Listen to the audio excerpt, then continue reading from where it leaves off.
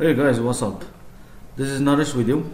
In this video I'm going to demonstrate you how to explain the result, the inferential results that is generated from Pearson correlation. Okay, let's go to the dataset that we have here. I don't need to explain this. As you know that all of these variables should be in continuous, not categorical. Okay, so to conduct Pearson correlation, let's go to analyze, correlate, bivariate. Okay, so let's click over here, and the four of them, you can simply press shift button and click and you can select all of them, insert into the variable box, go to option and look into the mean and standard deviation. Okay, click into the mean and standard deviation, click continue. Over here just make sure it is under Pearson, to tell and flag significant correlation. The moment you click OK, then this is what information that you receive. One is the descriptive statistics and the other one is the information on the correlation between these four different variables. And the process is simple. Just click on the box, copy, which is Ctrl C, or you can right click and copy, and go to Microsoft Word and just simply paste it. Over here you can see the data is already formatted in the APA style. So let me quickly show you how to do it. First click on all borders so we can see how these texts are formatted over here. Okay, all of them, they look well. In APA table this has to be left. Select all of them and make sure they are at the center with right alignment. Okay, this is the right alignment and they are at the center of the table. So that's fine. Go here, no color, it will remove the highlights. Change the font color to black. Okay, and just simply now no borders. Okay, so select this top row, top border, but apply the border. So for here you can simply click on this area and apply the border. So yep, that's all, we are done. The title should be normal, italicized. Okay, and table name, table 1, which has to be normal. Select the table, press Alt and press OP at the same time, single spacing. Yep, this is how it looks like. So we are on the table now. Now to describe the table, in other table you can see like I have removed all of them, so and it looks clean. It doesn't matter whether you keep all of them or you remove all of them. Okay, so because if you see this this line over here with 1 1 1 1 1, and you see all of this 80, this is the sample size. Okay, this is the sample size. So as I said, it doesn't matter whether you want to keep all of this table or whether you want to use this table. Okay, now let us look into how do we explain this. If you go to work safety accident, okay, let's look into this and let us look into this. Okay, so what you do is basically you look like this. Okay, this is weekly safety incident, right? And then you can look into this. Okay, so what we are trying to see here, is there any correlation between weekly hours worked and weekly safety incident? Okay, you see weekly safety incidents. Okay, like I said, this is the repetition. This is the repetition of what we have here.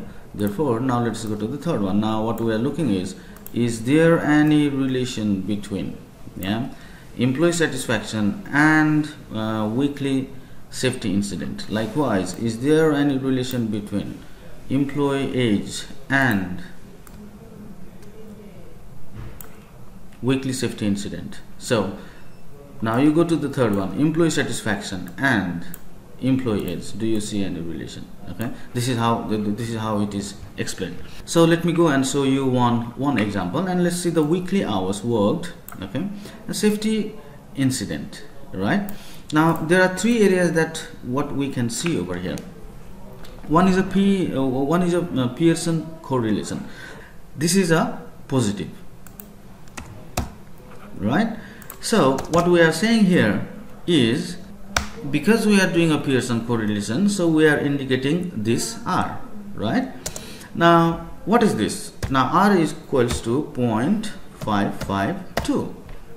Now what you see is the significance. Now when you see significance, you will see double asterisk and you will see the single asterisk as well. What does double asterisk mean? Is we are looking the significance level at 0.01. So since the significance level is 0.00, so what we are saying is the significance is 0.000, right? Now what is the n value? The n value is 80. Therefore what we mention here is R n minus 2. That means we have 78, and this is R. Always remember, there must be space between the symbol and the numbers, right? Now let us explain this these two variables, so you can get idea on explaining the rest of them. Okay, so what we see here, the positive correlation and the relation is significant, right? It's very simple. So let's go here. The results were statistically significant, right? Now look into this. Okay, is it positive or negative? It is positive. Now what we know something is, if the value is below 3, that is low. If it is between 3 to 5, that is called moderate, and if it is above 5, that is strong relationship. Okay, now so the result was statistically significant. So the strong, and why we are saying positive?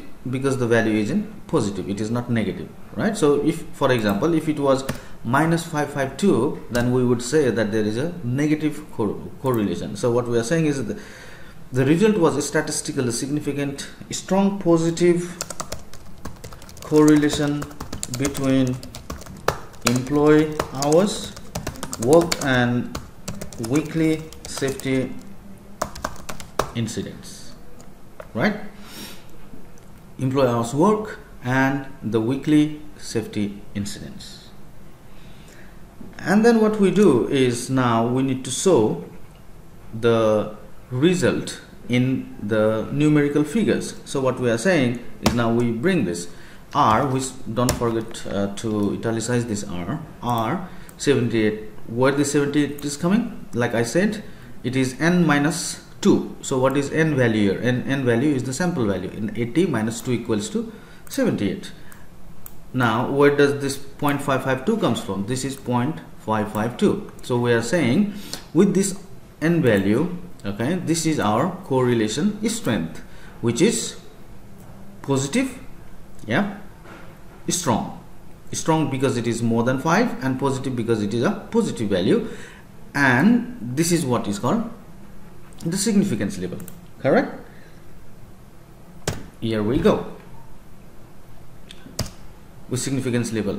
Now what we need to explain here is, with employees hours worked, okay, with this employees hours worked,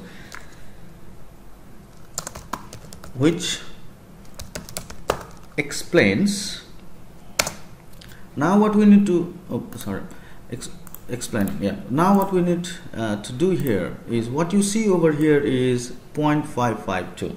okay, while identifying a variation in Pearson correlation, the simple formula is, like what we said, is it is R square, isn't it? Now how do you calculate this R square? Is, now look into 0.552 times again 0.552. Now let's calculate this. 0.552 times 0.552, that gives us 0.304. Yep, 0.304. Now if you multiply it by 100, then what you get is, if you multiply by 100, then what you get is 30%. Yeah, so we can say like 30%. Did you get this? It's very simple. Okay, with employee hours explaining 30% of the variation in weekly safety incidents. Dang, we are done with the inferential result analysis for working hours and employee satisfaction. Okay, so you might be thinking like, the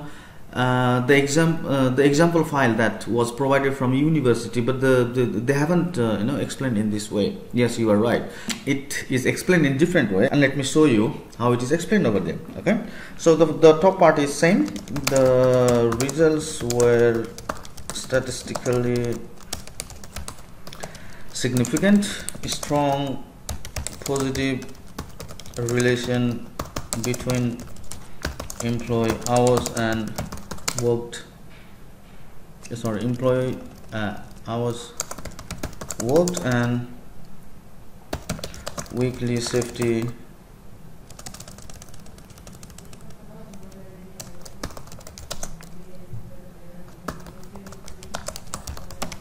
incidents, right?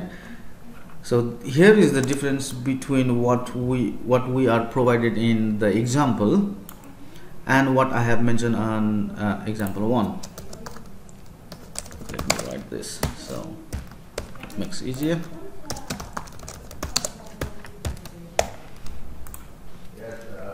Safety incidents. So this is how it starts. In this example, what happens is we straight away mention the R value 0.552, comma, and then we mention the sample, okay, n equals to 80, and then we mention the p value. This is where you finish, and what you do next is then you continue with the second variable, which can be like moderate positive correlation between employee hours worked and employee satisfaction, which is the employee hours worked and employee satisfaction. Now we are comparing employee hours worked with employee satisfaction, right? Which is how much? 351,000. Employee satisfaction. Then again we start with R value is 0.351, and we mention the n value 80, and we mention the p value, which is less than 0.001. okay, so then you might say like, look, why you are coming up with this these two examples? Yes, you are right asking that. The simple reason is I did not feel satisfied with this example provided in our template, because it doesn't give the details that you can receive over here. Okay, at least we can explain the variation of percentage between those two variables. Okay, you got it? Now since I have given one example, so now it is up to you, employee hour, and look into the age. Okay, look into the weekly satisfaction incident and weekly safety incident and employee satisfaction. Go into the employee. So yeah, I'm not going to tell you where, but among them, right, there is only one correlation that is not statistically significant in this table, right? You identify and then mention in a comment box. Okay, so I hope that I have managed to explain you that how to write the inferential result in two different methods. And considering the preference of professor, I have checked with Professor Paul, and then what she has said is it is completely up to you. How do you want to mention the result? but there is no right or wrong in both cases. If you write in this way, that is also perfectly fine. If you write in this way, that is also perfectly fine. The reason I mentioned this is because in example 2 you won't see the explanation of variation, and you won't be, if you know it how to calculate, that's perfectly fine. Otherwise, this may help you to identify the variation between those two variables. Okay. Thank you very much. And anything related to this video, any feedback, or if you want to add any information that I have missed over here, you're most welcome. Just put it in the comments. Thank you and have a good day.